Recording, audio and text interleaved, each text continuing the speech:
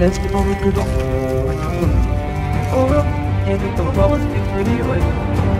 So good morning, Sat Shri Akal, Adab. I hope everyone is doing fine. So आज मेरे साथ एक खास मेहमान है. हमारे SSP साहब आज हमारे साथ है. सर आप कैसे हैं? आप अच्छे से? बढ़िया, बहुत बढ़िया.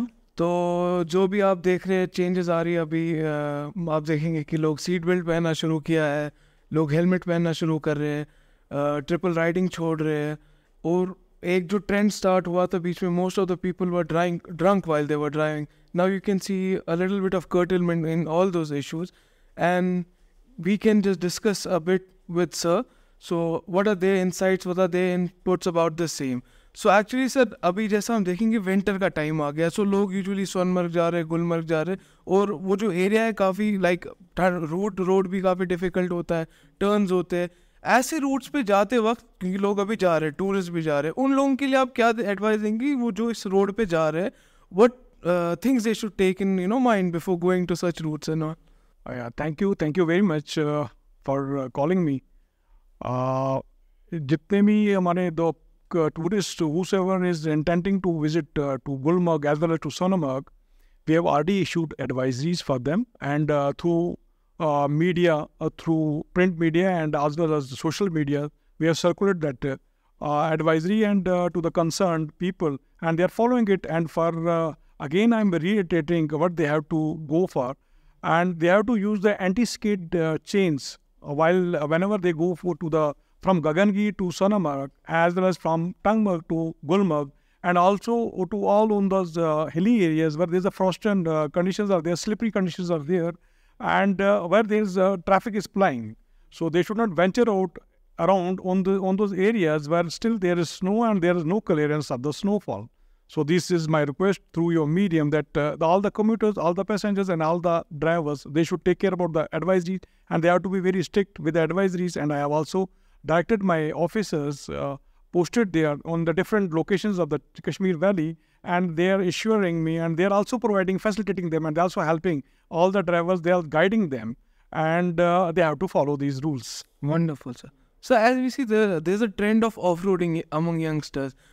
Are there any rules regarding the same for off-roading and all?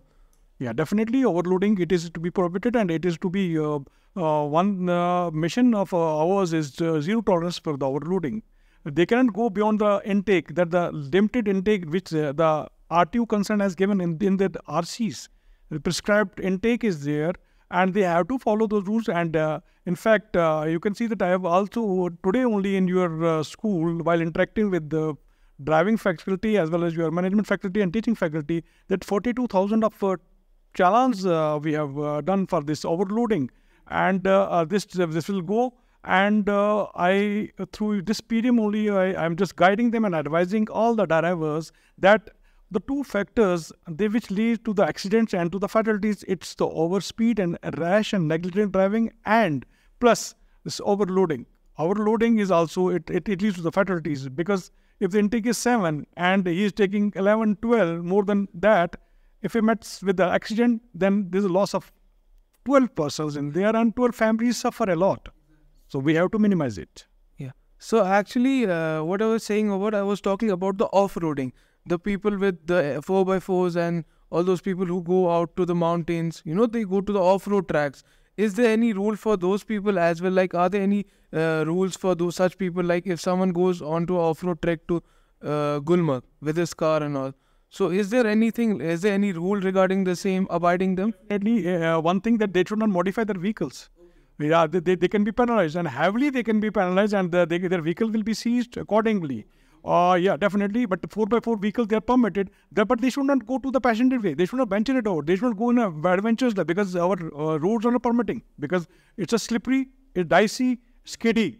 So they can meet with an accident, and it can lead to the fatality of theirs. Okay.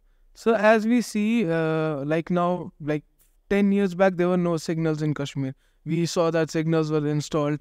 At the beginning, people were not aware of the signals. Now, people are, they have started to understand when to go right, when to stop at a four-way road, how should I react to different situation. From the side of the traffic and the RTO side, do we have any changes in the examination methods or their training methods for such people? Because the rules are new for the people. Like, it's still a developing state. It's not truly developed. The roads are not that good. The infrastructure is not that good. So do we have those facilities for the drivers so that they can understand the rules? And these awareness programs only, the end user get also involved with us. Even the education department gets involved in it. RTOs are also conducting such type of awareness programs among all the drivers. And one more, in the near future, with the ITMS system is going to get implemented. And throughout smart city, as Srinagar is becoming a smart city, and also in the shape, it's taken the shape of a smart city, and the rest of the towns are also going to be shaped as a smart city. And lighting facilities, the signals, they are compulsory, they are to be obeyed, and they will be taught how to behave during these signals. And ITMS, there we can say that anybody, any vehicle which has been theft vehicle, it can be caught easily in that system. You cannot be, you can go over speeding because there is a mechanism. There are lots of parameters in the ITMS. Through those mediums, you can be challenged accordingly. So what is the speed limit for a car in a city and on a highway? Yeah, on the highway, it is 40 to 60. 40 to 60. Because it's not a lengthy stretch, we can say it's about 100 meters till now right from peaks till now if you are going with 60, 40, 60, you can be controlled. It will not lead to an accident, the fatal accident. If you are over speed, then naturally it will get. And what is the speed limit in cities, sir? It is not beyond 30, I can say, I suppose, because there's lots of congestion there. Lots of jamming is there, lot of congestion is there. And the roads are also not wider. They are also narrow. And there are also pitfalls are there. A lot of slippery conditions are there. Yeah. Being in winter, it's difficult to drive. You are the best judge. You can understand. You can overtake. You cannot overtake. Okay. So what is the rule for overtaking? If we talk about highways, which lane is meant for overtaking? Right. This is a four-way we are having. Okay. You can keep left.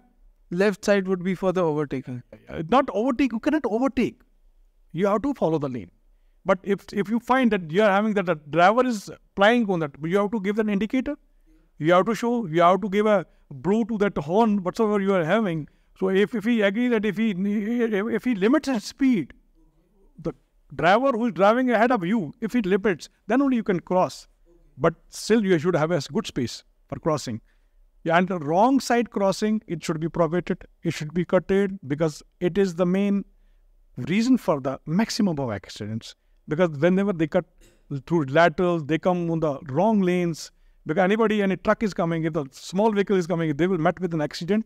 And it's a fatal one. So I have also noticed one thing, as our school is located on the highway, a lot of two-wheeler drivers, like the bikes, scooties, cycles, they drive on the right side of the, from the divider side.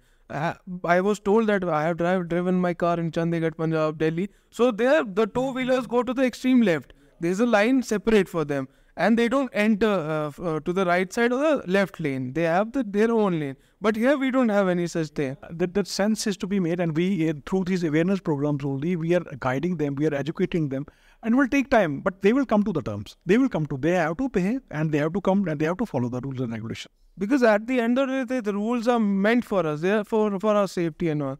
And as I've seen, you guys are working really hard. Since I'm honestly, I see a change. First, when I started driving, I never giving a good feedback. I'll be honest with traffic. Thank you very much. I'll be honest with you. I never used to wear seatbelt back then, but last 2 years I wear seatbelt. Even if I had to go 5 kilometers, I will wear a seatbelt. It's good for you as well for your family. Exactly, because I understood. Like, I saw a lot of people crashing, and this is the only thing that can save you. Like 50% of the chances are that you will be saved if you're wearing a seatbelt. Definitely, if you're wearing, and compulsively if you're wearing, and dedicatedly and religiously if you're wearing this helmet, God forbid if you met with an accident, you will be saved. You will be saved. So, sir, personally, being an officer, being into the public service, what do you think, how long would it take for our valley to actually be that, sensible about driving, sensible about walking on the roads? The pedestrians who walk on the road, they don't look right or left, they just cross the road. They expect the bus or the car to stop for them, and they will easily go ahead and cross the road. Our people are wonderful people. They are polite, they are humble, they can understand. They are understanding rather. I can see a change. As I have change in my society as well as in Kashmir Valley. They are looking after, they are following the rules. But one thing, through awareness program, through media, through print media, through social media, they have to be taught.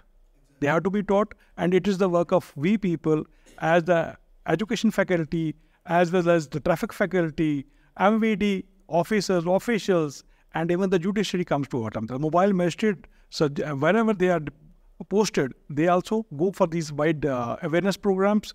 Through these mediums only, we can make them aware about what they have to do, how they have to behave while walking.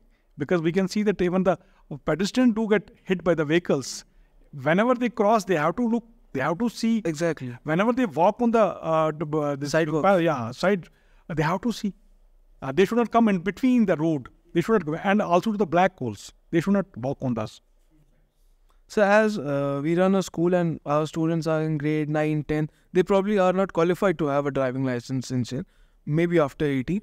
But as we can see, a lot of parents give their, they give their children a vehicle, a 4-vehicle, and the children is actually, he's not mentally, adult to understand how brutal it can be for someone else if I'm driving wrong, if I'm driving fast. So what is the punishment for those parents or the student who is driving, car without a... I keep on advising to the parents in my awareness programs, whenever I interact with the people, that they should not give the vehicles, either the 2-wheeler or the 4-wheeler, before they attain the age of getting the DL.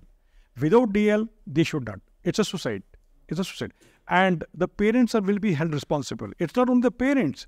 Whosoever adult gives their vehicle, whether it's his maternal uncle, paternal uncle, or his dad's friend, he will also be held responsible the way he is. Because he will be put into the rehab center, but he will be held responsible, and the main punishment will be given to the the owner of the vehicle.